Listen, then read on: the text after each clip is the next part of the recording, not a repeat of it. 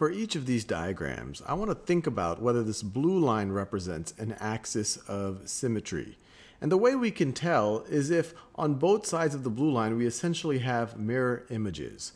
So let's imagine, let's take this top part of this polygon, the part that is above this blue line here, and let's reflect it across the blue line. You could almost imagine that it's a reflection over some type of a lake or something, and see if we get exactly what we have below. Then this would be an axis of symmetry.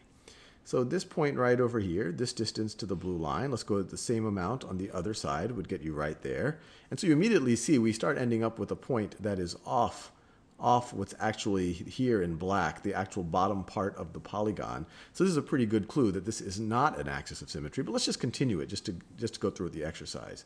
So this point, if you reflected it across this blue line, would get you here.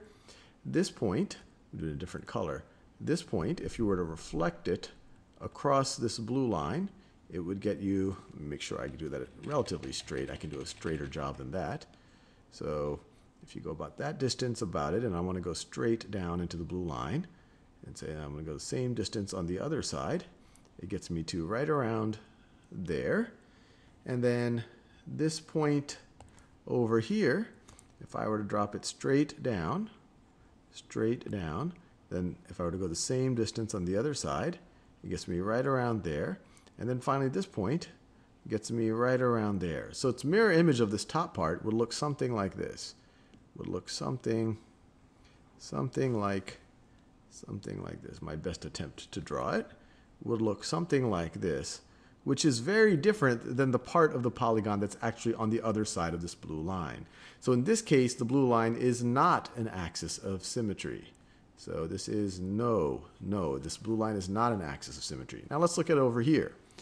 And our eyes pick this out very naturally. Here you can see that it looks like this blue line really divides this polygon in half. It really does look like mirror images. It really does look like, if you imagine that this is some type of a lake, a still lake, so I shouldn't actually draw waves, but this is some type of a lake, that this is the reflection. And we can even go point by point here.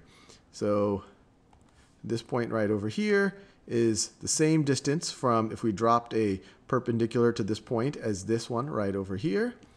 This one over here, same distance as this point right over here. And we could do that for all of the points.